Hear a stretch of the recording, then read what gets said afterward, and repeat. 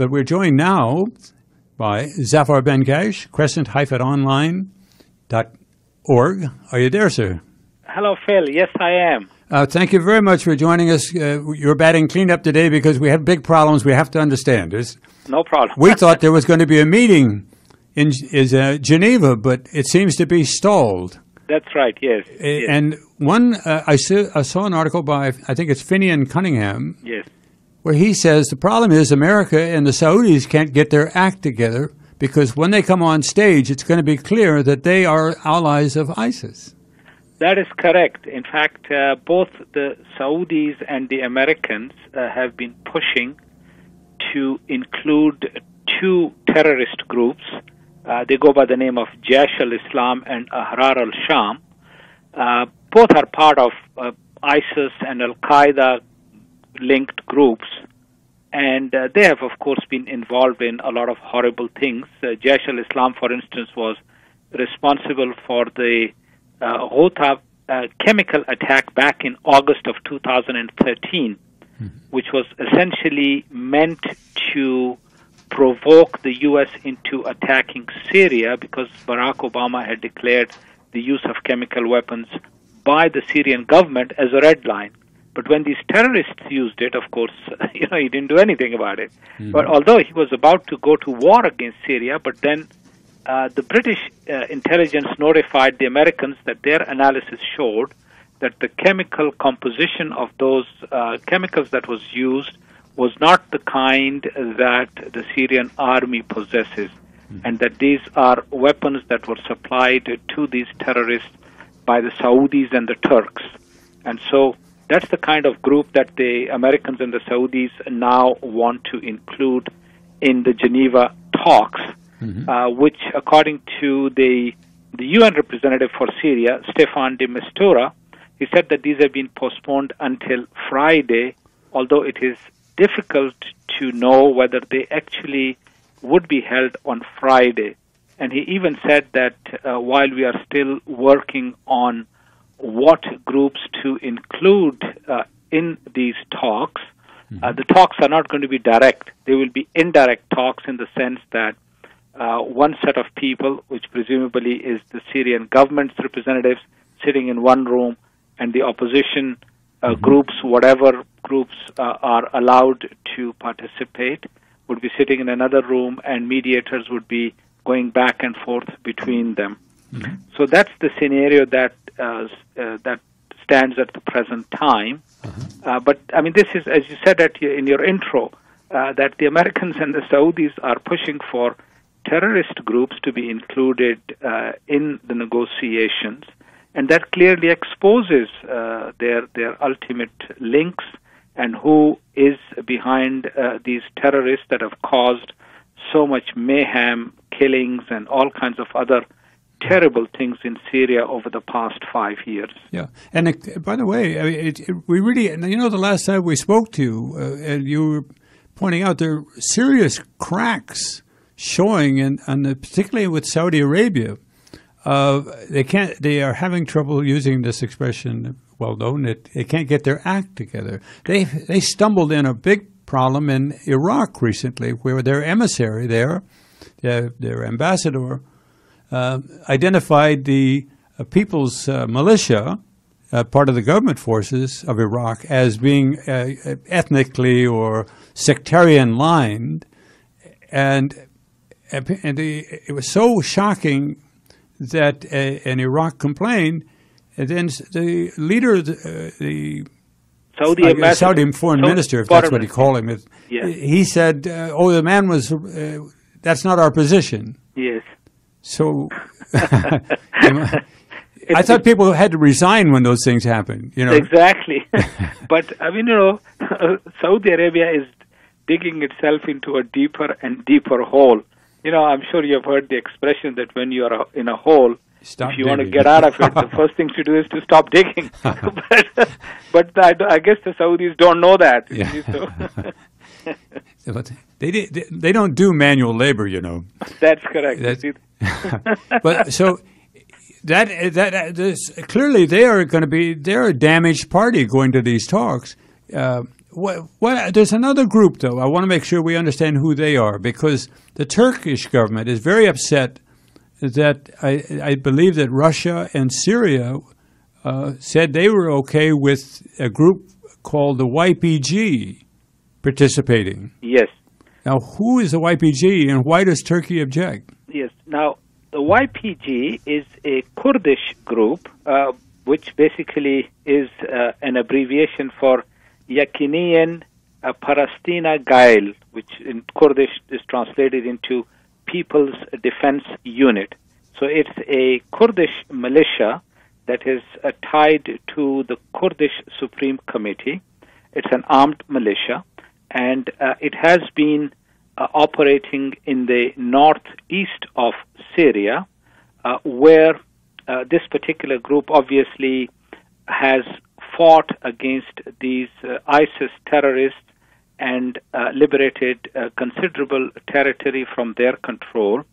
But what Erdogan's problem is that he does not want this Kurdish group that is based in Syria to link up with the Kurds in Turkey, because it's Erdogan who is really has gone out on a very extreme position against the Kurds.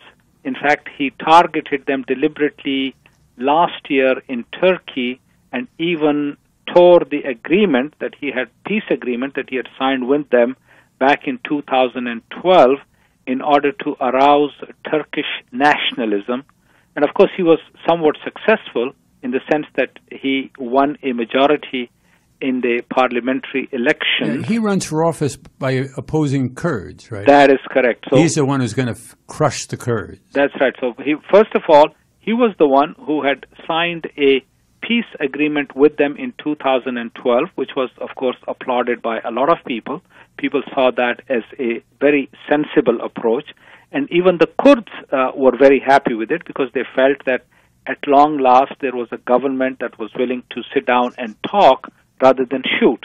But then Erdogan decided that he was not going to have that, so he tore up the agreement and started shooting and created a lot of chaos in Turkey itself. But of course, by appealing to the jingoistic feelings of the Turks, he won the elections. But I don't think that he would get away with this, because this is going to cause a lot of problems for Turkey in the medium and long term.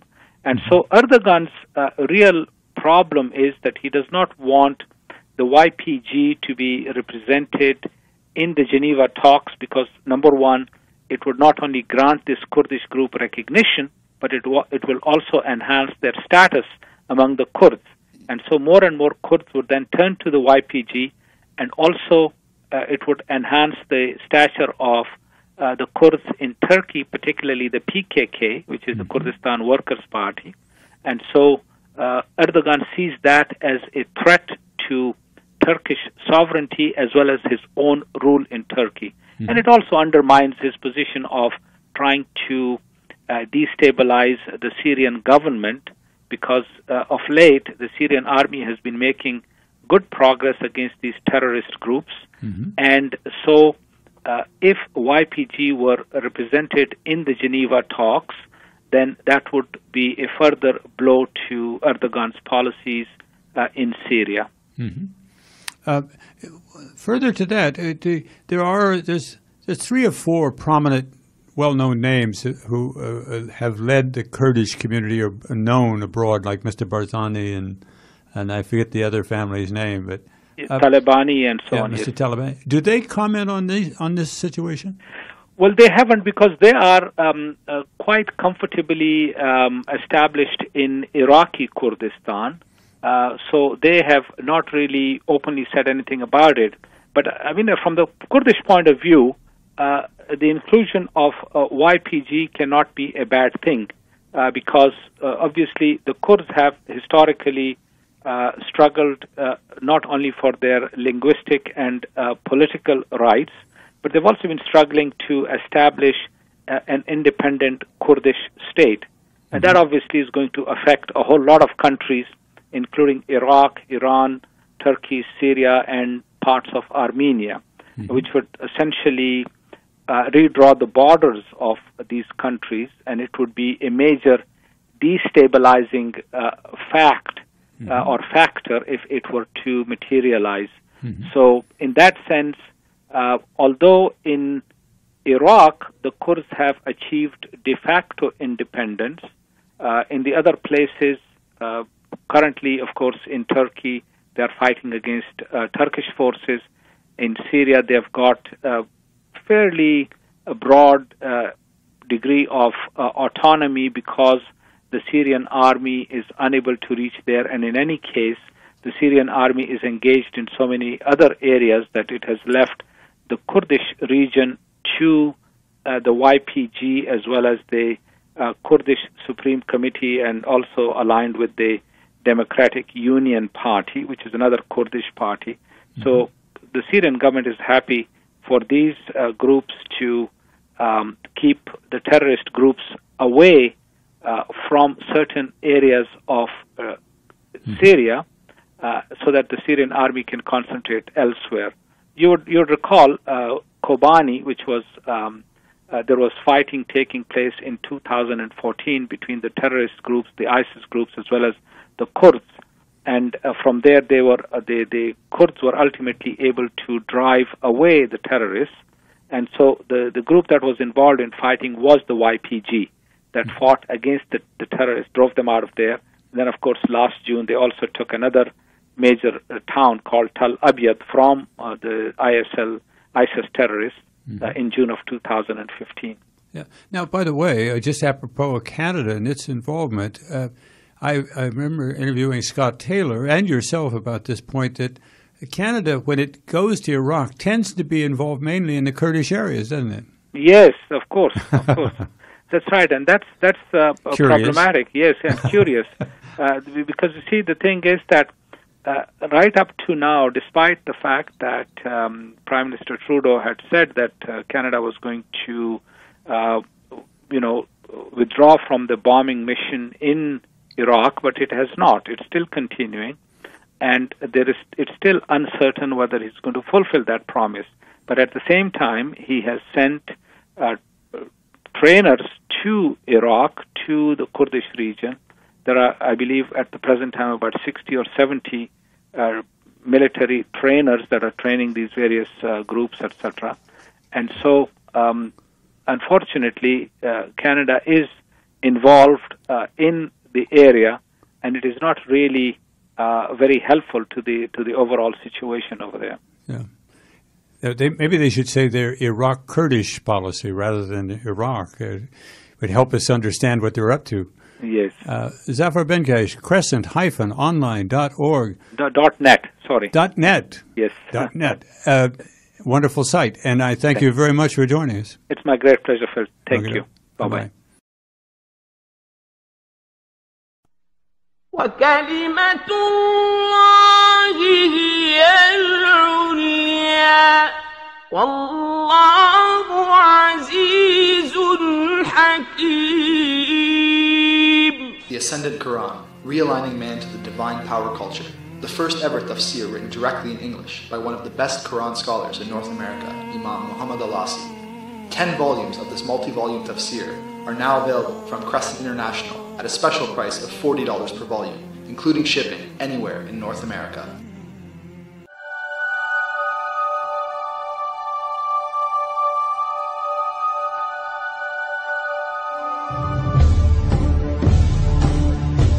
The noble messenger of Allah, sallallahu alaihi wasallam, is revered and loved by all Muslims, but there is one aspect of his blessed life that is not well known, and that is the treaties he entered into, as well as the letters he wrote to kings and rulers of neighboring countries. For the first time, this book, Power Manifestations of the Seerah, examining the letters and treaties of the Messenger of Allah, sallallahu alaihi wasallam, discusses this crucial topic in detail. The book is now available at a special price of $30, including shipping and handling anywhere in North America. Order from Crescent International, P.O. Box 747, Gormley, Ontario, L0H1G0, or call us 905-887-8913. Order your copy today.